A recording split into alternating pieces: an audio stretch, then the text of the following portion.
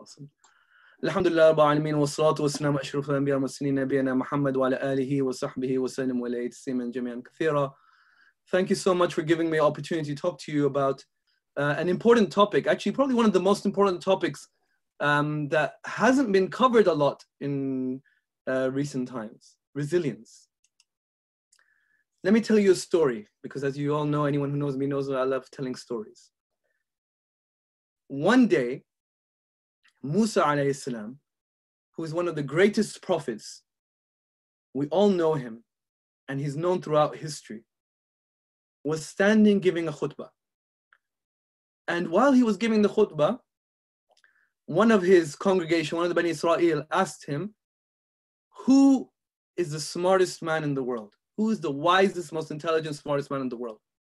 Naturally, Musa alayhi salam thought that it was him.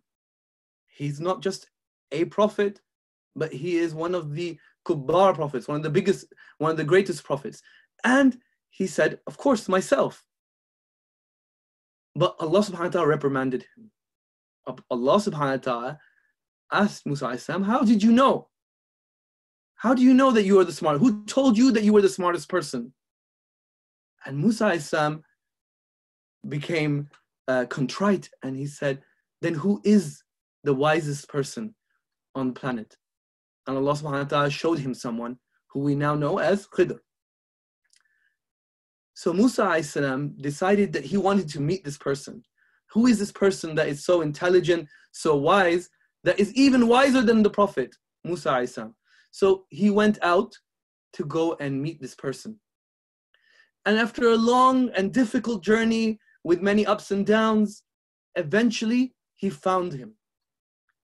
But when he found him, something strange happened. Anyone, any normal person who would meet a prophet would be overawed and would love to have a chance to meet a prophet.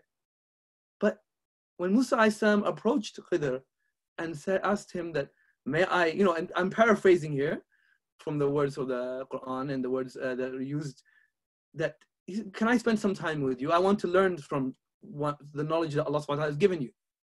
What was his response? No. No, you can't handle what I know. SubhanAllah, if someone even said that to us today, I think it would be very difficult for us to handle. Even someone more intelligent than us told, if we went to a professor, someone said, no, I'm sorry, I can't tell you the answer to this. You're not smart enough. You can't handle this. We'd be very offended. Like, give me a try. Imagine saying that to a prophet. But that's exactly what happened. But in a sign of prophethood, the humility of Musa alayhi salam, instead of getting angry, instead of becoming indignant and saying, what are you talking about? I can handle talking to Allah subhanahu wa ta'ala, but I can't handle listening to you. What are you talking about? None of that. He asked again, and Khidr gave him a chance. I'll give you a chance, but don't ask me questions. So they proceeded on their journey. And on their journey, Musa alayhi salam and Khidr, they get to a river, and they need to cross over to the other side. But they don't have any money. They can't pay any of the people who own the boats or the ships. They couldn't pay any of them. So none of them would take them aside. And one poor fisherman with a rickety boat, he said, come on guys, I'll take you guys across. You don't have any money, it's no problem, don't worry. I'll take you across. I'm just doing my good deed for the day. And they get on the boat and they get to the other side of the river. And as soon as they get to the other side, Khidr takes his foot and smashes the boat, a hole in the boat. Musa alayhi salam goes, what? What are you doing? This person literally just took us across. He did it as a favor. Nobody else is doing us a favor. He did us a favor. You broke his boat. Khidr responded and said, I told you, didn't I? You can't handle what I know. And Musa alayhi salam said, forgive me. I forgot. I won't do it again. They continue on their journey. And as they continue on the journey, they need some directions. There's no Google Maps in those days. There's not even a map in those days, right? Where do we go? Which way do we go? And a child says, I'll show you the way. Helpful little boy comes, shows them the way, this way, that way, go this way. And once he's shown them the way and taken them a little bit of the way and they're on the right path, Khidr kills him. Straight up murder. Now this story is no longer a nice little story. Oh, what's the story? This is child murder taking place right here. This is scary stuff. Now Musa alayhi salam, again, like any human being would feel, it's like, what has just happened? What did you just do? This is a kid. This is a child. He helped us. He showed us the way. What have you done? Khidr said again, I told you, you cannot handle what I know. Musa alayhi salam, in the sign of a patience that almost only a prophet could have, says, if I ask one more time, then I will go. Leave me. This is my last chance. And so they proceed together. After some time, they reach a town. They're hungry. They're tired. They have no money. Even now, if someone turns up into a town, they're hungry and they're tired. Until recently, it's a part of hospitality that you should look after your guests. That you should have, in the olden days, they had caravanserai, like places where people would go and rest, and it will be up to the town to look after them. They're our guests. Traditionally, in Muslim culture, a guest can come and stay with you for 3 days before you even ask them why they've come. But in this town, get lost. You don't have any money, we're not giving you any food, we're not giving you any shelter, get lost. Who are they telling to get lost? To Musa alayhi salam and Khidr. So they're resting, hungry and tired. When Khidr looks at a wall and he goes, that wall looks like it's going to fall. I'm going to fix it. So he fixes this wall. Musa alayhi salam was just like, what? I don't understand you. This town, they treated us terribly, and you're fixing their wall for free. Why didn't you even just try to take some money? You could have said, listen, I'll fix the wall for some money, and then we'll buy some food with that. You didn't even do that. You just fixed it for them. For nothing. Khidr was like, I told you, you can't handle what I know. And then he told them the answer for these 3 stories. What was the answer? He goes, that fisherman who took us across, what you didn't know was that there is an evil king that's coming and he's commandeering all the vessels around. And he's going to take all the ships. But because I broke this fisherman's ship, he's not going to touch his ship. Why would he want a broken ship? So he's going to leave it. It's just a small break. The fisherman will be able to fix it in a few days, and he will have his own boat. Everyone else will have lost their boat because the king's taken it. And that little boy, what you didn't know was this little boy, who looks so sweet and innocent and helpful right now, was going to grow up to be an evil tyrant. An evil tyrant. A curse upon the humanity and a curse upon his parents.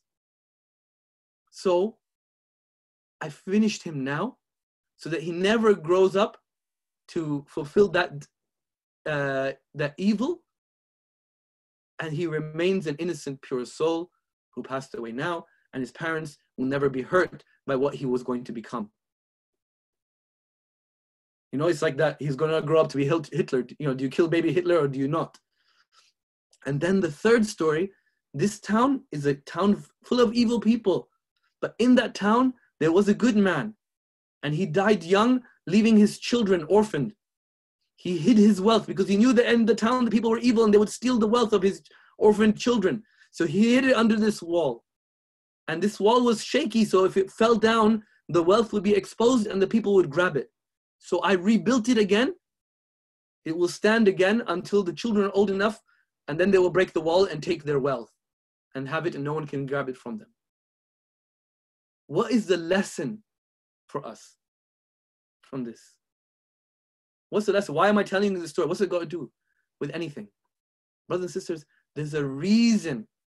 Wallahi, if you keep looking for signs that Islam is the truth, keep reminding, because are there not lessons? The Quran keeps on saying, for those who reflect, right? Are you someone who tadabburs, who reflects, who ponders on the signs of Allah in the Quran? The Prophet ﷺ said, he who recites Surah Kahf on Friday, Allah subhanahu wa ta'ala will shine a light for him between the 2 Fridays. Every Friday, we are supposed to read Surah Kahf. We're encouraged to read Surah Kahf. Why? Because one of the reasons is because of this story. This story of Musa and Khidr is a story of what? It's a story of resilience. What's Allah subhanahu wa ta'ala teaching us? He's teaching us, no matter what difficulty you go through, whether it's a loss of your material wealth, like the fisherman, whether it's a loss of your physical health or someone loved one to you, like the parents of that young child, whether it's a loss, whether it's being taken advantage of, like in that town of the evil people, whatever you go through, you don't know your full story. You do not know. You only know one chapter of your story.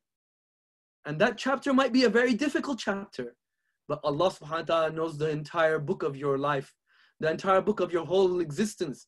And He knows what is going to come after. He knows what is coming later. He knows that what He has in store for you, inshallah, is better and greater and bigger than you could ever imagine. So be resilient. No matter what trial you're going through, be resilient. No matter what tribulation you're going through, be resilient, because resilience is from the characteristics of a Muslim. And Allah subhanahu wa ta'ala wants us to read this every Friday, because every Friday you need that reminder. Every week, life beats you down, right? You got the Monday blues. Life hits you hard, right? There's that saying by that famous philosopher, Mike Tyson, everyone has a plan until I hit them in the face, right? Everyone comes in with a plan to fight Mike Tyson, and then he smashes them in the face and all their plans disappear. Well, that's what happens with humanity, with all of us every week. And then what happens? And then we read Surah Kahf and we remember. This is only part of it. Why resilience? Why is this topic being chosen? Well, of course, we're going through COVID times, right? And COVID is a big test of resilience of the whole country and of organizations and of businesses and of individuals. What's our resilience like? You cannot hide now behind great this and great that and big companies and all these things. You can't hide. COVID makes us all open for what we really are. So why this topic? Because obviously COVID is here and it's affecting all of us. But also because this generation, your generation, is being accused of being snowflakes. You're accused of being people who have no resilience. You cry at the smallest things, you create issues, and you throw your toys out of the pram. That's what you're accused of, which I think is very unfair. Every generation accuses their next generation of being losers, of being weak, when it's not true. It's not true at all. It just means that you have a different set of challenges and a different way of dealing with those challenges. But that's why this is an important topic for us to deal with, because it's a very pertinent topic, especially for all of you who are running Islamic societies. Right now, I would not blame you for being worried, for being like, how am I supposed to manage this? We don't even know what's going on. Lockdown, no lockdown, lectures online, not online. How are we going to, we can't meet people. How are we supposed to connect? How are we supposed to get people into the ISOC? How are we supposed to do any events? What's going to happen? I don't blame you for feeling like that. That would be natural. If you didn't feel like that, maybe there's something wrong with you, right? But that's why this topic is there. Resilience, what is resilience?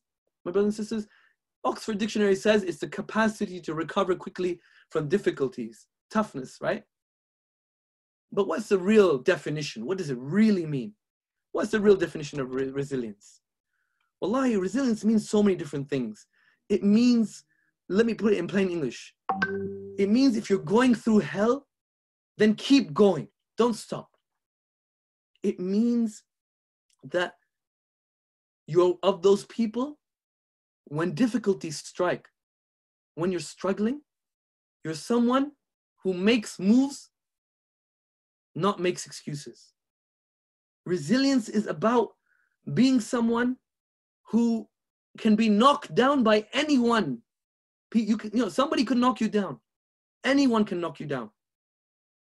But only you have the power to keep yourself down. And you realize that. Anyone can knock me down, Nauzu billah, but No one else will keep me down. I will, inshallah, always stand up. And that's the difference between being a champion and not being a champion, right? It's not the number of times you get knocked down.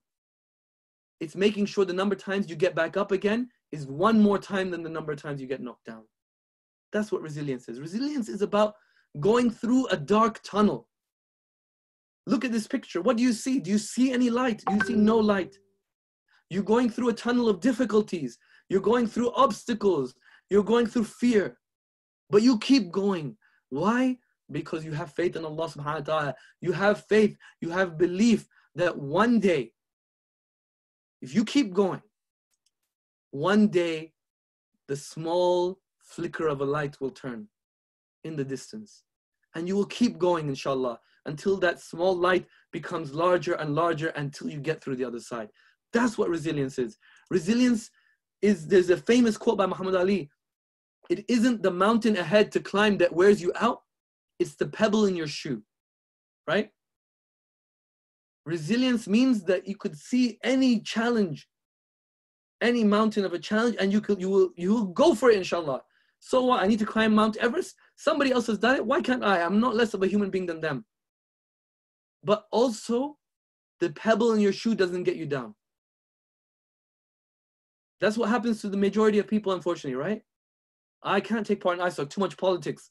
I can't take part, too many meetings. Too many this, too much that. I don't like him, I don't like her. This excuse, that excuse. So many excuses. Resilience means not the pebble or the mountain will defeat you, inshallah. And speaking of pebbles and rocks, what's the difference between a rock and a diamond? What's the difference between a rock and a diamond?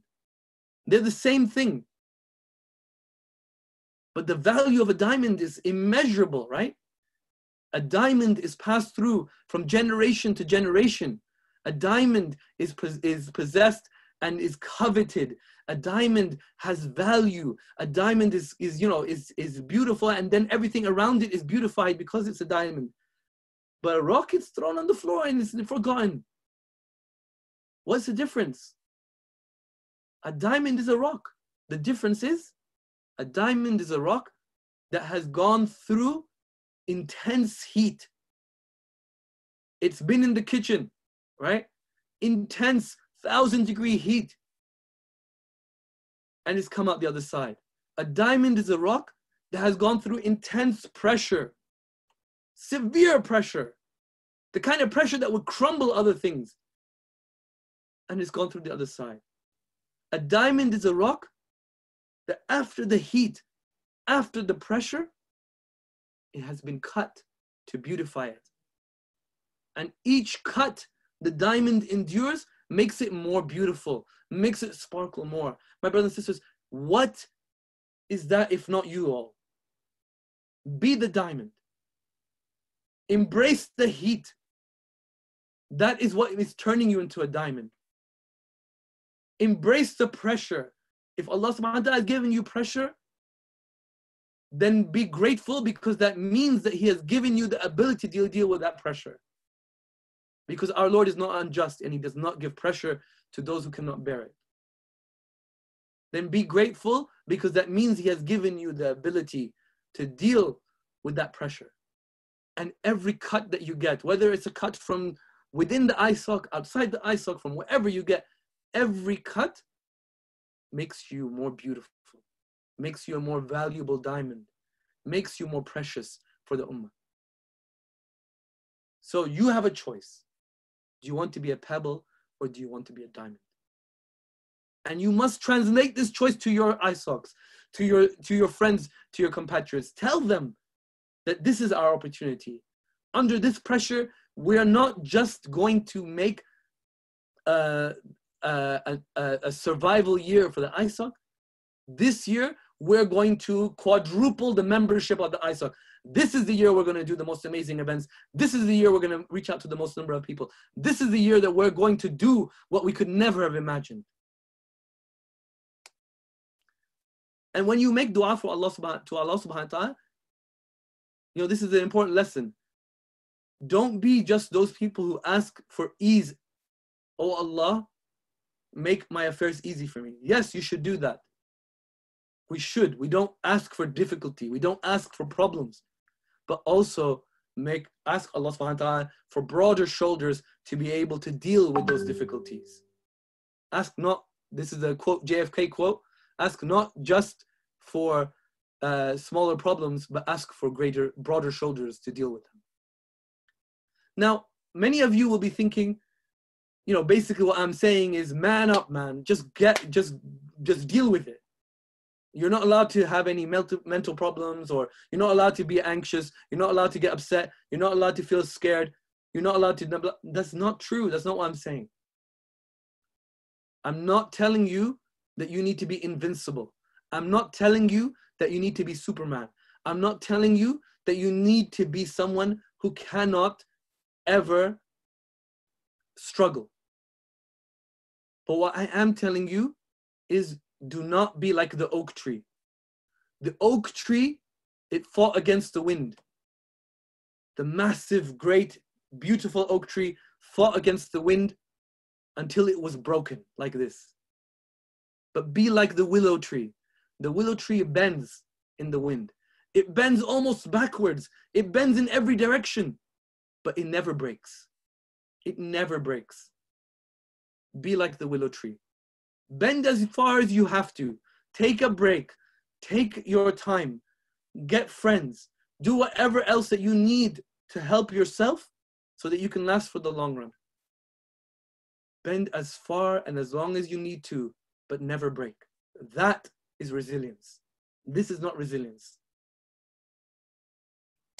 My brothers and sisters, I want to finish off with 3 practical tips for you all.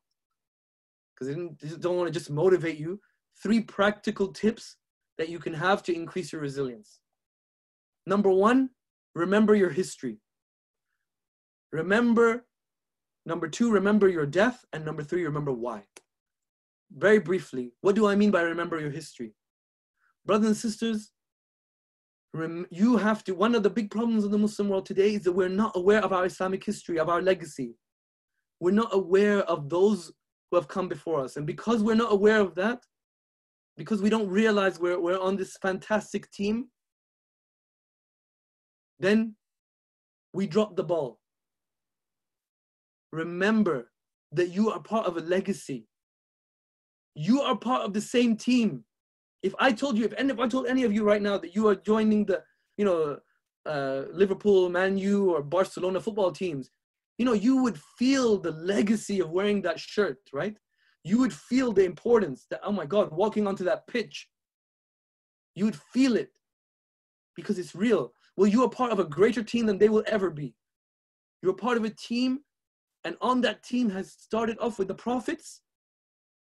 Those were the first members of that team. Literally from Adam a.s., from the first prophets down to your parents were the most recent members of the team. Islam has come down to us, has reached us not by accidents or by chance, but through the sacrifices, the hard work, the resilience of every single person in this uninterrupted chain of humanity from Adam a.s. to you. There has been this ball of faith has been handed down one by one by one by one. People have suffered. People have died. People have gone to prison. People have lost their families. People have given up their jobs. People have done everything to get Islam to you today. Don't drop that ball. If you are aware of your history, then you are much, much more likely to be able to be resilient. You will be someone who realizes that you are part of something big, and you're not going to be the one. You're not going to be the missing link. You are not going to be the one that lets anyone down. Number 2, remember death. There's a fantastic quote from one of the shuyukh who said, if you need an enemy, and many of us, some of us, we're very quick to fight and very quick to get angry and very quick to blame people. If you need an enemy, then your nafs is sufficient. Because you will find no greater enemy in this world than your own self, than your own nafs. Before you fight anyone else, fight yourself first. And when you win against yourself, then see if you can fight anyone else. And if you need a reminder, then death is sufficient. Remember, this is a saying, the Prophet ﷺ said words to the effect, remember often the destroyer of pleasures. The Prophet ﷺ used to remember death 70 times a day. Do we even remember it once? And I used to, when you were small, you think, really, 70 times a day? If anyone told me, I've been thinking about death like 10 times a day, I'd be like, my God, what's wrong with you? Are you depressed? Are you worried? Now I realize, subhanAllah, death, if you look at it in a morbid way, then all you get is the morbidity. But if you look at it as a motivational tool to make you resilient, subhanAllah, nothing is better. When you realize that your time is running out, the clock is ticking. When you imagine the things, the regrets that you have when you're in that space, and the last plank is put across your body, and then the soil starts to drop. Imagine it. Get imaginative. One day, inshallah, I want to do a talk just on death, just on how you can make it real to you. Imagine who's going to bury you. Think about it. Who's going to wash your body? And when you start thinking like that, it motivates you to think, I don't have time to waste. I don't have time to make excuses. I have time to do work. So remember death, because when you remember it, it makes you resilient. It makes you stronger. Excuses go out the window. And finally, remember why. What does remember why? This is the most important thing. This is that point that everyone talks about, niyyah, right? What do you mean niyyah? What's your intention? Stop asking everyone about their intention, guys. It's really like, if you read the books of seerah, if you read the books of hadith, the number of times that they talk about niyyah is less than the number of times you hear about it on any average ISOC. What's your intention, brothers? What are your intentions? Renew your intention. Guys, for God's sake, how are you going to rip open somebody's heart and look inside their intentions? Because that's the way it sounds like half the time. The number of times, trust me, it's without fail, every year I get asked about my intentions. What's your intentions behind it? Your intention is to raise money. Your intention is a competition. Your intention is to free mix with girls. Like the number of times every year, people, like I get 18-year-olds telling me about my intentions. When actually this is about yourself. This is not for a chance for you to, quiz someone else on their intentions. On yourself. This is for yourself. A reminder, why are we doing this? Because if we remember why we're doing this, then we're going to do it for the right intentions, inshallah. Why are we doing this work? Why are we involved? When you do that, it makes you resilient, subhanAllah. And of course, the number one reason we do this is for the sake of Allah subhanahu wa ta'ala. That's the number one reason, because we do this to earn the pleasure of Allah subhanahu wa ta'ala. But this is a very good point. He who has a why to live for can bear almost anyhow. When you have the why, when the why is clear for you, everything else becomes easy. Wallah al-Azim, look at it, my brothers and sisters. Our brothers and sisters, the Rohingya brothers and sisters, why did they get thrown out of their country? Why were they raped and murdered, and why was genocide inflicted on them? For one reason and one reason alone. Ashhadu an la ilaha illallah wa ashhadu anna Muhammadan abduhu wa rasuluh. Because of Islam. And yet, in those same refugee camps, in their difficult situation, these children put on the cap and they pray and they make dua. Think about it. This is the Uyghur, sorry, it's miswritten. The Uyghur brothers and sisters, why are they being put in the concentration camps? For what? Because of Islam. Because they say that Islam is a disease and they're trying to cure this disease. That's what they're being told, right? And yet they go to the camps in their millions, but they will not give up their Islam. What about in prisons from one part of the world to the other. There are Muslims who are struggling, and they're there. They've given away their entire lives for what? For the sake of Islam. And this, if you want to see a picture of resilience, this is the picture. A reporter went into a Syrian refugee camp, and he interviewed different refugees about what was their one possession, that they treasured possession, that they brought with them to the camp. And everyone had a different thing. This young widow with her 2 young children, orphan children, when he asked, what is your prized possession? She took out her only possession in this world, this Quran. And she said, this is my treasure. When I have it, I will never feel alone. That is resilience, my brothers and sisters. And if they're in the camps of the Rohingya, and in the camps in China, and in the camps, in the refugee camps in Syria, and in Kashmir, and everywhere across the world, if they can go through what they're going through and hold on to this deen and not give up, how can we give up? How can we give up? How can we make excuses? How can we complain? If they can do it, then we can too. If they can survive, then we can thrive for them, inshallah. And if they are going to keep holding on fast to the rope of Allah, then we must unite for them as well. My brothers and sisters, in Islam, the whole religion is a religion of resilience. No matter what happens, the shahada is resilience, the prayer is resilience, zakat is resilience, fasting is resilience, and hajj is resilience. I will finish with this last point because I know I've gone over time. I met 2 brothers who came back from hajj. I spoke to one of them and I said, how was your hajj? And he said, it was terrible. It was difficult.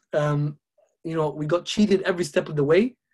They said it was going to be a 5-star accommodation. It was 4-star. The bus that was supposed to come, it didn't come. So we had to walk like 2 miles in the heat. And like at a very slow pace. So we literally were walking for 5 to 6 hours. The food was not very good. I became sick. People were pushing and shoving. It was a very difficult experience. I asked the other person, how was your hajj? And he said, subhanallah, it was amazing. It changed my life. I think of myself and I think of my ummah in a different way now. And I feel like I've been born again. I feel like I've been given a second chance to connect with Allah subhanahu wa ta'ala. And I want to take this chance to be not only a better Muslim for myself, but be better Muslim for my community as well, to help others as well. You know what the amazing thing was? These 2 brothers were on the same group. They were in the same group. They went through the same experiences. But one focused on the negatives and the difficulties and the obstacles, and the other focused on the end result and the goal, the why. That is resilience. Don't let anyone stand in your way. Don't let anyone block you. Don't let anything be an obstacle. Think 100 ways, think 1,000 ways how we're going to do it. Be inventive. Be innovative, be intelligent, and be hardworking, inshallah. And I finish with this very last point. When Abu Bakr anhu, when Abu Bakr anhu passed away, the Muslim Ummah was in complete shock. When the Prophet ﷺ died, they were in shock, but they had Abu Bakr anhu to calm them down. When Abu Bakr anhu died, who was there to calm them down? They were so upset and they were so tearful, except one. They were standing around his body and they were crying. Everyone was upset except one person. You know who that was? Aisha radiallahu anha, his daughter. And you know what she said? She said, let him rest. Wallahi, When I read those words, I felt like crying. For a daughter to lose her dad, but the words that come out of her mouth is let him rest, will tell you how hard the man worked in his life, radiallahu anhu. Will tell you how much he gave for the sake of Islam. Will tell you that he left nothing in the tank, that when he went, when he died, it was a chance to rest. My brothers and sisters, when you die, inshallah, when your time comes to an end, then I hope that everyone around you says, let the person rest. They have served their deen and their creator nobly. Jazakallah khairan. May Allah subhanahu wa ta'ala give us the resilience to continue this great effort that you are embarked on that will make the difference to many, many, many lives, inshallah. May Allah subhanahu wa ta'ala give you the ability to continue and to strive forward, and no matter what comes in our way, may Allah subhanahu wa ta'ala multiply our friends, divide our enemies. May Allah make us successful in our endeavors and make this year the year not that we go backwards, that we accelerate forward more than we have in many years in the past. Jazakallah khairan. Jazakallah khair for that talk. I say it's really important that we learn about resilience and changing our mindset, especially during these times. So I do appreciate you giving us some examples of things that are happening around the world as well, so we can gain a little perspective. I'd like to ask you a couple questions from our participants, and also just to remind you that if you have any questions to ask, you can use the Slido platform. If you go on your phone, slido.com, and type in the code at the bottom of the screen, inshallah. So I do have one question, Doctor. One of the questions is saying, often we go through pressure, asking, why me? Why did I join during COVID year, etc.? How do you overcome these thoughts? Jazakallah, it's a very good question. Islam is not a good question to ask, why me? Or what if we're encouraged to not do that, because when you do that, it only leads to depression and saying, if I had done this differently, or I have done that differently. Whatever was going to happen to you was never going to miss you. And whatever is going to miss you was never going to afflict you. So try not to ask why me. And when you do, actually look at it as an opportunity. I remember there was a scholar, he was giving a talk, and he said, Alhamdulillah, we lived through one of the best times in history to be a Muslim. And he just put that in his talk, and it was a talk about something else. And when he left, I literally ran after him, and I said, I have to ask you. He goes, what? And I said, you said that we live in one of the best times it is to be a Muslim. That makes no sense to me. What are you talking about? It's the worst time to be a Muslim. We're like the most oppressed or the most illiterate and so on and so on and so forth. How could this be the best time?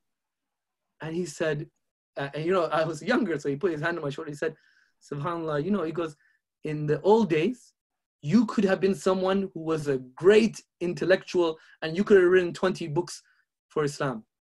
But down the road, there would have been Imam Bukhari who wrote 20 more books than you.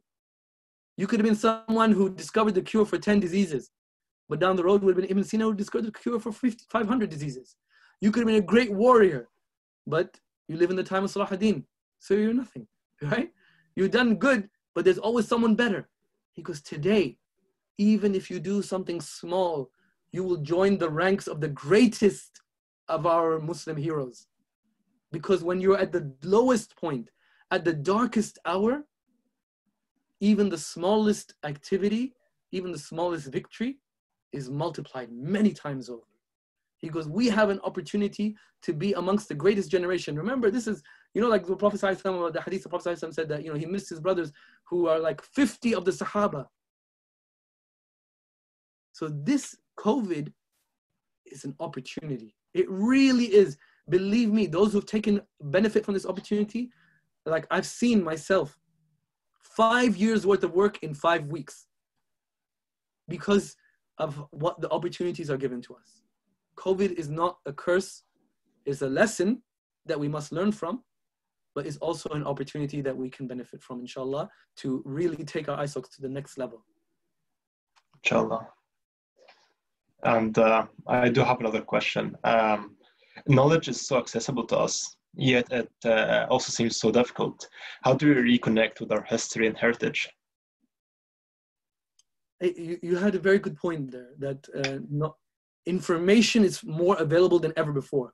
You, as an individual, have access to more hadith than Imam Bukhari ever had in his lifetime, right? You have access to the internet, which has more on it than maybe Imam Bukhari ever read in his lifetime, even though he read millions, but you can read multiple millions, right? But we don't have a fraction of their knowledge or their wisdom. So how do we increase our knowledge? Is first of all, starting from a position of humility and saying that information is not knowledge and that we want to gain that. There are many scholars who have this knowledge. There are many Islamic institutes, and also learning from those who have gone down this road before. If you are a new ISOC president, speak to the older one. If you are someone who is, if you're an ISOC, speak to like FOSIS, because they deal with multiple ISOCs. You speak to your seniors, speak to your parents. Gain experience, gain knowledge from where it is, because knowledge is a lost property of the believer. And but the first step is acknowledging that we don't have all the answers, and let's try to start building that. It's there, inshallah. The Islamic history, there are, mashallah, many now websites and books that are available. So start somewhere, and then, you know, there's that saying, the best way to eat a whale, one bite at a time. Take that first bite, inshallah. The second bite is easier, and the third and the fourth, and you get easier as time goes on. And do you have any book recommendations for us to rediscover our Islamic heritage and history?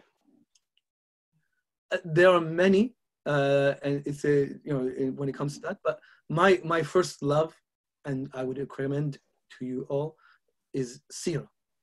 And I say this because I know a lot of us think we know the Seerah, but we only know the Maghaziyat. What does that mean? You know about the battles, about the Prophet ﷺ, but what happened in between the battles, what was the difficulties that the Prophet ﷺ and the Sahaba went through, what was their attitude, how did they deal with different things, how did they deal with racism, right? It's there. Don't learn it online, don't learn it from social media. Learn it from the hadith, learn it from the seerah. How did the Prophet ﷺ deal with misogyny? How did the Prophet ﷺ deal with injustice? How did he deal with his team letting him down? How did he deal with coming up with a decision? Shura. How did he make shura? It's all there. There's so many different books of seerah. If you take one and you don't enjoy it, don't worry. Find another one and find another one. You wouldn't stop eating at a restaurant just because you went to one and you didn't like the food and that's it. I'm never going to eat at a restaurant again, right? There are thousands of seerah books. Read them. You'll find one, and when you read it, get into the zone. Imagine that you were there. And believe me, there's nothing better. The rest of the Islamic history will come. But this, you will find the answer to every one of your ISOC problems and your uni problems and your life problems in the Quran and in the Sunnah and in the life of the Prophet. And I've got another question as well. Where did you personally study Islamic history?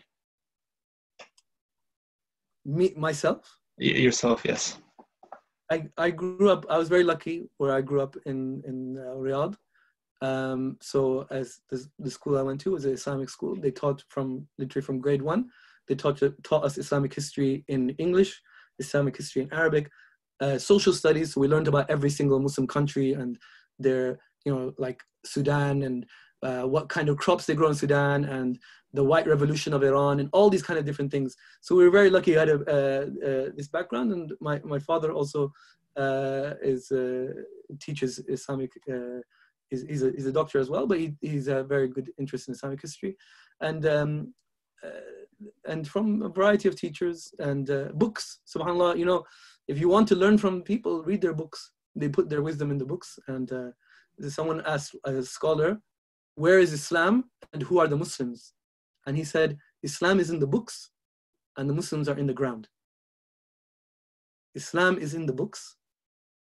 That's where you'll find Islam, because sometimes what we see in real life is Muslims, and Muslims can struggle and they can do good and they can do bad, but Islam is in the books.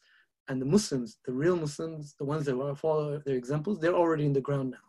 So follow their examples. Inshallah. And I have one last question for you.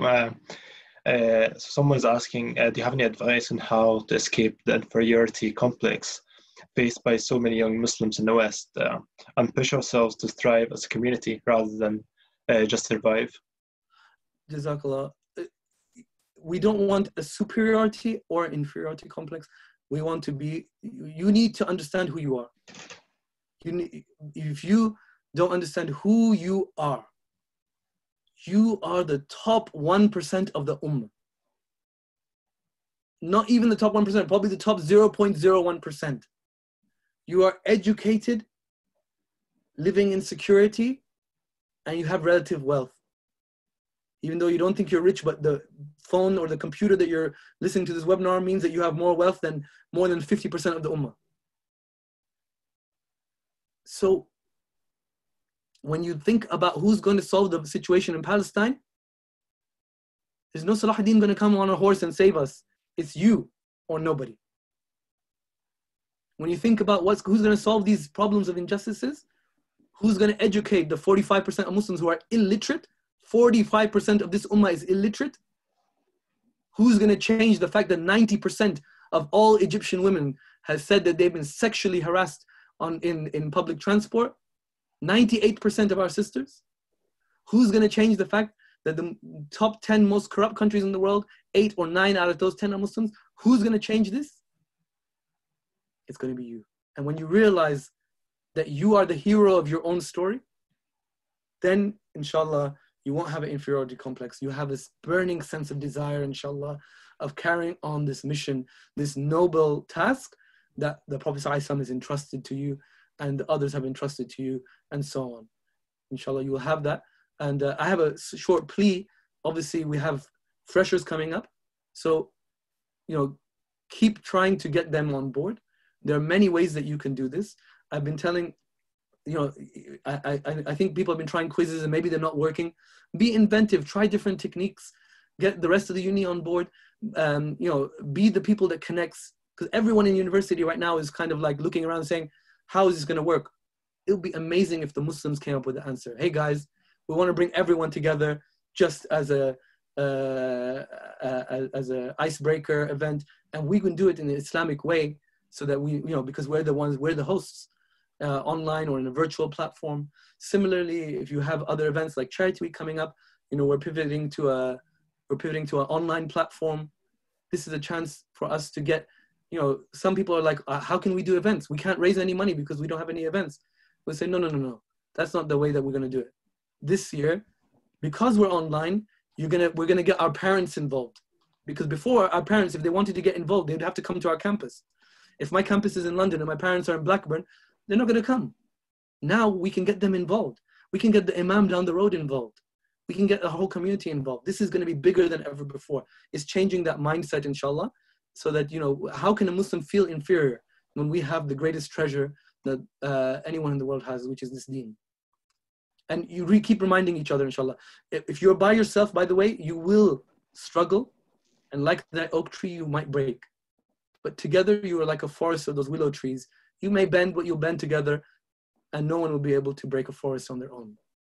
No wind has ever come that has ever uprooted an entire forest. Jazakallah khair, Doctor. I think that was a very good answer, and really concludes the talk very nicely as well. As it's very important that we do keep resilient and make sure that our mentality is strong. So I'd like to thank you for coming today and attending and giving a very wonderful talk. That's been personally very useful for me, and I think it'll be useful for many others as well, inshallah. Jazakallah khair for having me, and apologies I went over time.